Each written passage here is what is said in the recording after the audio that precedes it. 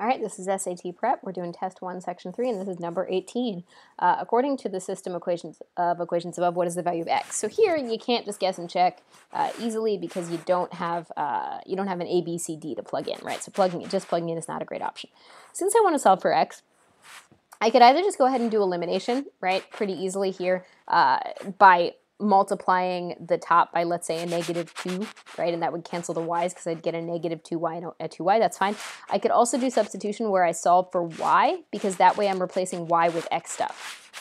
Either of those is fine. I guess what I would probably do is I would probably multiply this top equation by -2 and get -2x minus 2y equals positive 18, right? And then I'd have x plus 2y equals -25, right? When I add straight down, I'd get -x plus nothing is a -7, so x is a 7, and that's great, right? And then I'd pick, it doesn't matter where you're at 7, I usually write my stuff all the way to the right, but it doesn't really matter, right? So there's my 7.